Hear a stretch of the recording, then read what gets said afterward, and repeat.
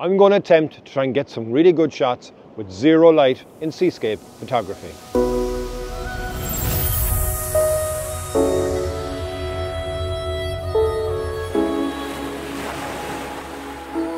Welcome back to the channel, welcome back to the vlog, and today you join me, I'm on the Copper Coast. Then I'm back to a place that I visited, October now at this stage, when I had the group of guys over and I had Mr. Michael Shainbloom to come to this very beach and explore it with me. But today I'm back now, it's the midway through December and I haven't been out and taking photos in such a long time, but I couldn't wait any longer. I wanted to get out to try and get some shots. Anyway, now, as you can see here, the conditions are not ideal. There is a deep, dark clouds with tiny gap on the horizon. I don't know, that might work, it may not work, but I'm in a very moody conditions at the moment. And even down here, when I look at this, this is something which is normally beneficial because I can get a nice shot with it, but there's nothing really for me to photograph on that. Now here, I have two options. I can go over to this direction here and I can shoot these sea stacks, or I can continue on down this direction and I'll try and point at it here with my hand. If I go there, there's a sea stack hidden in the cliffs that you can't really see from here, but it's a solitary sea stack. It gives a very interesting solitary subject. So that's what I'm going to do. I'm going to see, can I get nice shots with zero light for seascape photography today? Let's go.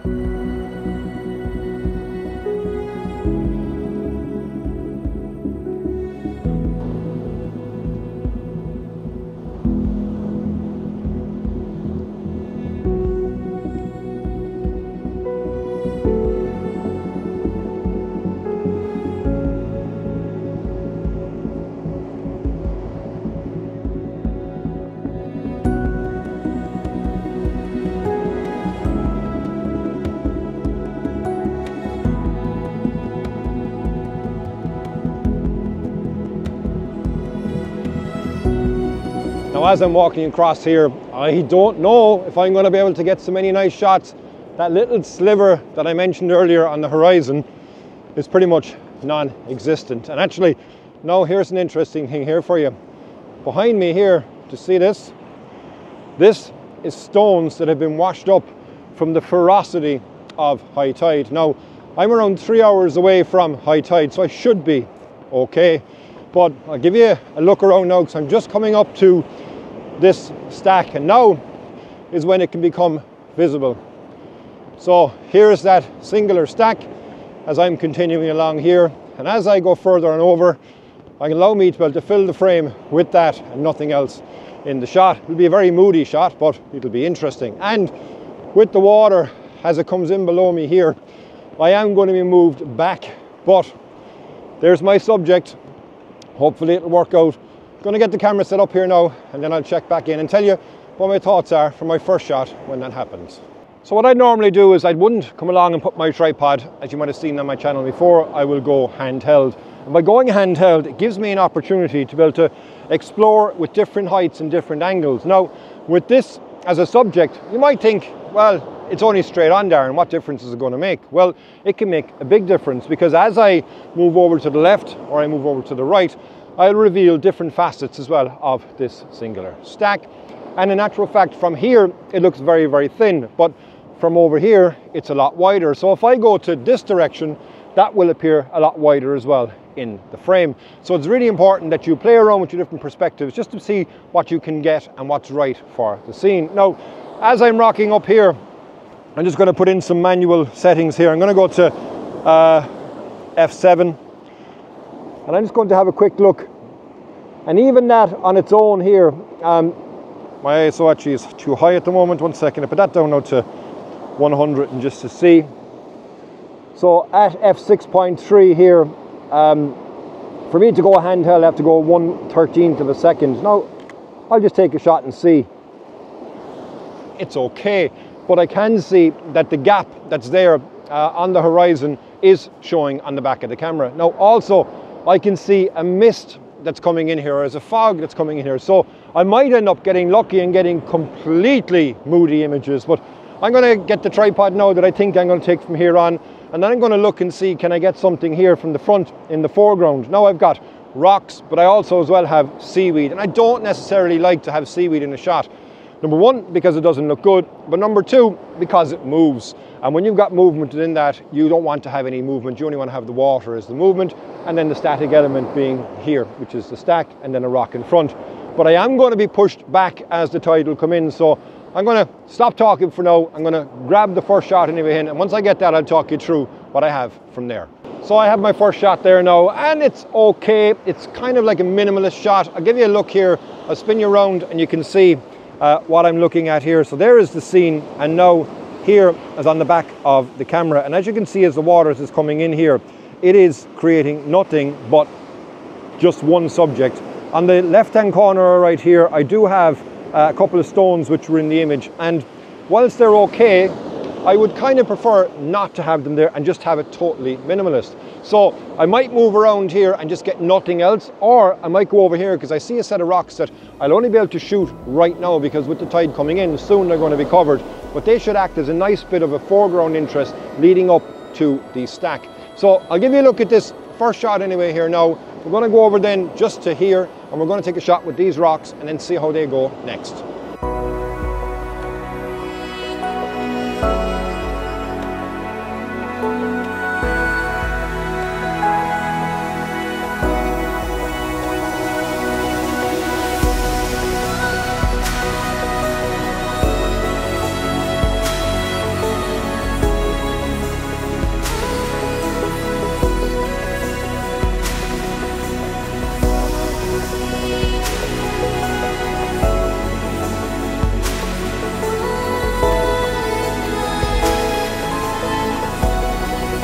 So for my last shot there, I actually never said, I put on my 6-stop filter, and because I wanted to have as much smoothness as I possibly could within the shot. Now I've taken off the 6-stop and I'm just going for my preferred half a second, and I'm actually at f11 at the moment, ISO 100, and it's actually underexposed slightly. But I'm doing that because when the water is coming in, it's going to be extremely white within the frame. But with the half a second, it'll allow me to be able to capture the water as it comes in and also as it goes out. And as these waves, as you see here, when they come in and then they meet in front of me and this rock has them flowing over it, I think that will be a nice shot. I'm focusing on the rock in front here, and then everything else will be in focus within the shot. But I'm just waiting for the right wave, and there's some nice ones out that are coming in, but I'm waiting for it to cover here in the front. And that's something I think that is important, and I've said it before, but now I'll say it again, is when you want to take shots like this, set up your shot, but wait for the water to fill in the gap. So there's a gap in the sand below me here, and all I want is the movement of the water, and at half a second I get some nice texture within that. So this is the shots that we have here. I'm going to then as well put back on my 6-stop, and I'm going to try and get a longer exposure as the water will come in here, and hopefully then it's all smooth below me and you just see the tops of those rocks that are just coming through the scene. I have to be careful with waves like these because they're going to come in and either soak me or soak the camera, but they're perfect because they're filling that gap. And also, by the way, wait for the water as it's going back out as well, and you'll get some nice streaks of the water as it goes back out to sea. This beach is phenomenal for it. Like I would have showed you when we were coming in, that big sweeping bank of stones. Here you get a nice undulation at an angle, so the water as it comes up, it will come up as far as me and then comes back down again and gives loads and loads of streaks that are going back down. So yeah, I'm gonna have a look at these here now. I'm going to check the camera there as well because I do think that wave splashed me, and there's another big one as well coming. So yeah, I'm going to get out of here now and avoid getting wet. But look, I'll give you a look at these shots anyway here. Let's see. No, I stayed dry. That's amazing. But here's these shots anyway, and then I'll put on my 6-stop and I'll go for a longer exposure then after that.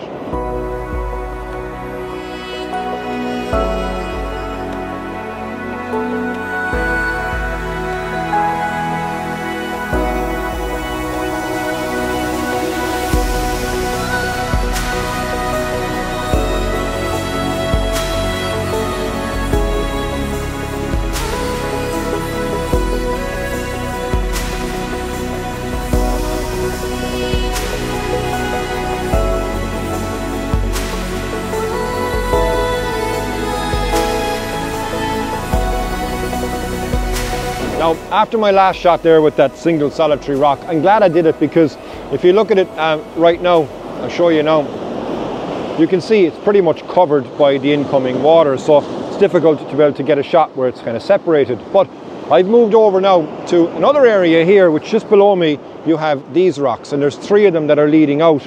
And I've taken a number of different shots. Again, I've stuck at the half a second, because by sticking at the half a second, it allows me then to be able to have different shapes within the water as it flows around. In fact, I'll give you a look here. Let me see if I can do this here. I'll give you a look at some of the shots that I've taken here on the back of the camera.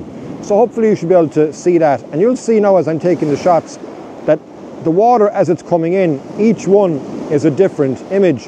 And you see the different shapes that are there as the water is creating all of those textures within the image. The frame hasn't changed, but the water has. And each wave is completely different. And that's why I love seascape photography, because you will get some pretty interesting shots like this one here as the water will hit that rock.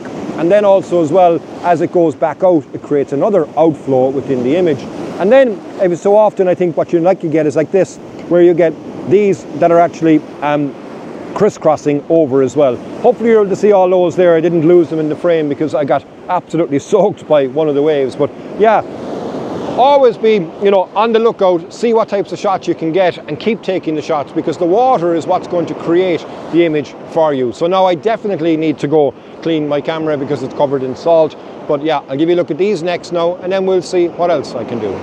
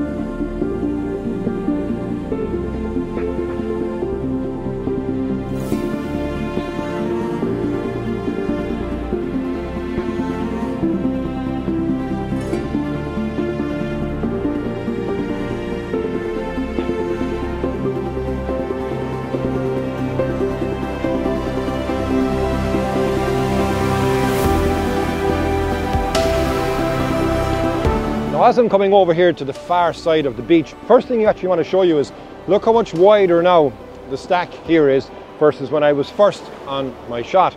So I've come over here to the left hand side here because I don't think I'm going to get any light, and the light is fading fast now. I think I'm close to sunset, but nonetheless it's exactly what I thought it was going to be, which was moody photography. But I want to come here because I want to utilize these rocks, and on the other side over here, if I take you this side, there's a gap in between these rocks, and I think if I can get a shot here, which I think would be nice, with this and these rocks here, and as the water is flowing over it. Now from a height point of view, I don't want to go too low, but I also want to come a bit of height, so I think here is probably okay. So let me just set this up here while I'm on the fly and see. I may need to go higher, but we'll see. And the reason I want to go from a height point of view, number one is to protect the camera from these waves, but then number two is to show a bit more of the structure within those rocks.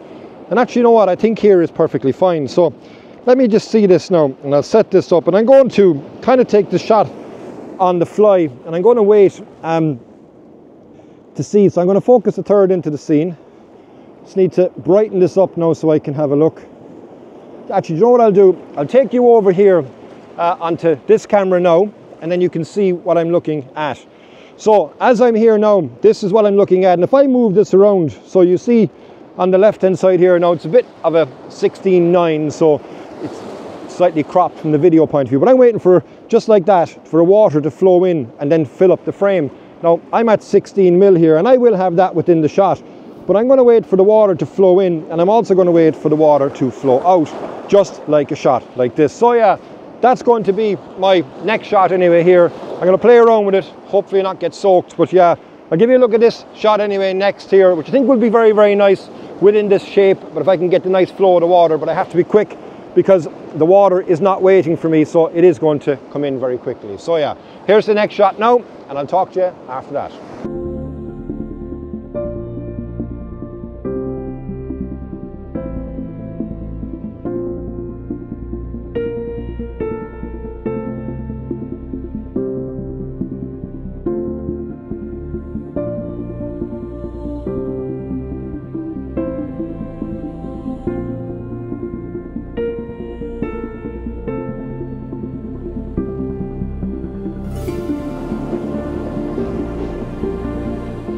So now, after getting those shots there, I just noticed a couple of things. That the half a second was okay, but I decided to bump it up to 1 second. And because the light is so low, I didn't need to have any filters. So I was able to get that shot without any filters at f10, and ISO then is at 100. So that to me I think is going to be a nice shot, because I went for a portrait area first and foremost with the water meandering out between the rocks, and then I just did a couple as well in landscape mode to be able to see more of the scene. But I think the portrait ones I actually prefer.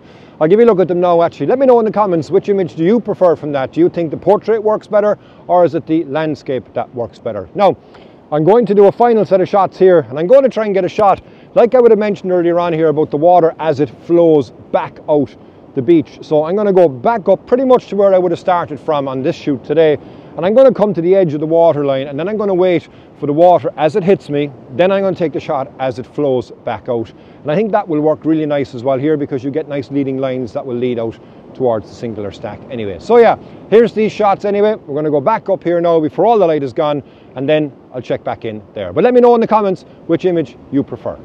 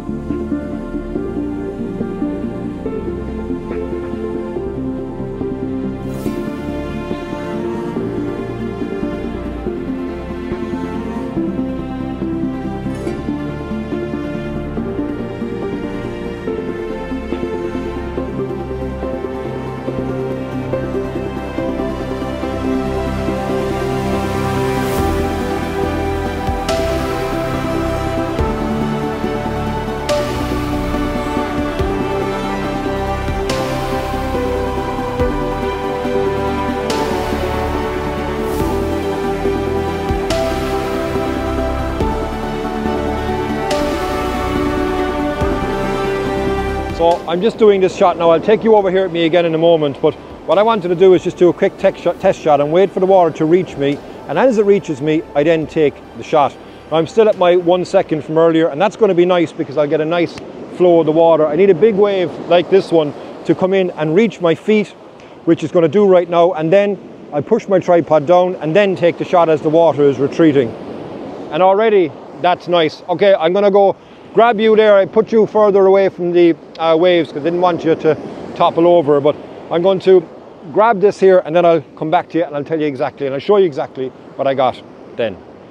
Okay, so you're over here now with me, and I've got the stack here on this side of the frame, but it's center in my frame here. But with the water as it comes in, I'm waiting for it just to reach below me here, and I will end up going back and back and back, but probably not because the light is fading. But as you can see here, when the water comes up and it reaches just the front of me, I take the shot as the water is going back out, and then you get these lovely streaks of water then going straight out to the main subject, the star of the show, which is this stack. But I need to wait for a nice big wave to come into me here. And also with the water as it's coming in, I don't like I said, that I've got seaweed. So the seaweed is going to be an issue for me. I've tried to avoid it, but of course it keeps coming back in with the water. But settings at the moment, still at f10 at 1 second. I think that's working. I can do that because I've got no major light. Now wait like this, then take the shot, and then that water is streaking back out. Bit too much water in that one, so I'm going to continue on with these here anyway as it is. Nice big wave actually. Let's wait.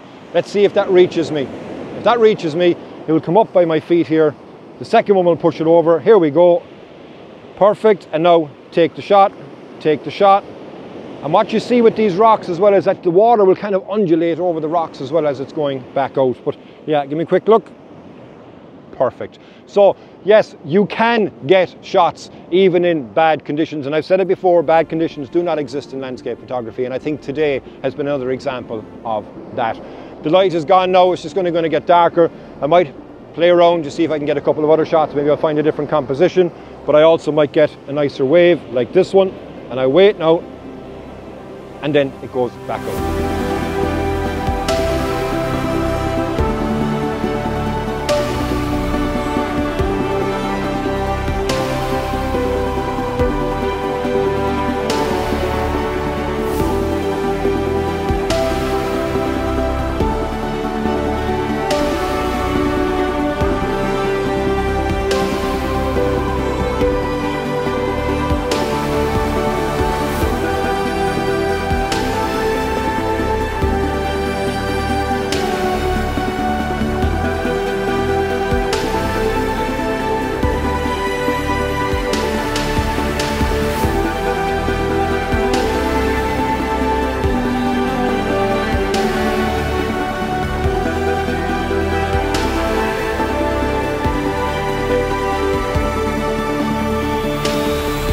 So yeah, thank you very much as always for joining this episode. It's so good to be back out again in the landscape taking shots. I hope you enjoyed coming along with me. If it's your first time on the channel, I'd really appreciate if you hit the subscribe button, give me a like, give me a comment, and if you want to watch another episode, I recommend this video here.